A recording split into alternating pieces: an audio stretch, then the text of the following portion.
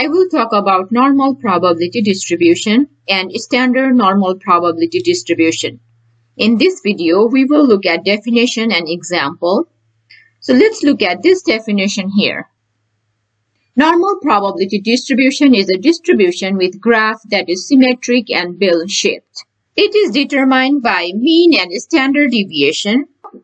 Graph looks like this one for this distribution where mean is in middle and half of the data is on each side. The shape depends on the standard deviation. The higher the standard deviation means data is more spread out and the distribution will cover more value. Therefore, the graph looks more flatter like this. Whereas on the other hand, lower standard deviation means data is less spread out and the distribution covers less value. Therefore, the graph looks thinner like this one here. Now, let me define standard normal probability distribution. It is a distribution with graph that is symmetric and bell-shaped with mean 0 and standard deviation 1.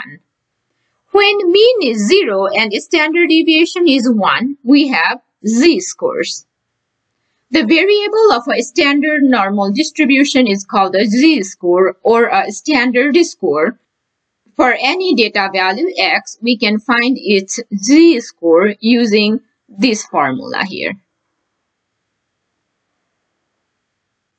where mean, which is 0, is in middle right here, and z-scores are on horizontal axis.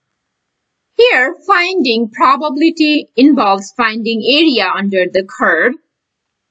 For that, we use z-table or some technology like TI calculator or Excel. Here, the area under the graph should be 1. Since the graph is symmetry, area on each side, so this side here and this side is 0.5 and 0.5, which adds up to a total of 1. If 5 is here, then the probability of x less than or equal to 5 is given by the shaded area here, given by this area, the shaded area. Again, if 5 is here, let's say right here, then the probability is given by the shaded area here, by this area. If you can see here, in normal distribution, probability of x less than or equal to 5 or probability of x less than 5 are the same. In general, probabilities are same whether we have strict inequalities or not. Similarly, if we have to find probability between two values, then we have to find the area between those two values. For example, if you are looking at this graph here we are trying to find the probability between 3 and 15, between here to here. For that, what we will do is we will find the probability between 3 and 15, that is the area of the shaded region here, and that will be the probability between 3 and 15.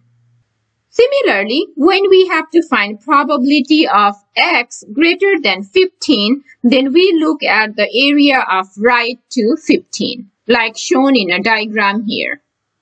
Thank you for watching. We hope this video was helpful. Please like and subscribe our channel. We will be bringing more and more videos on variety of topics.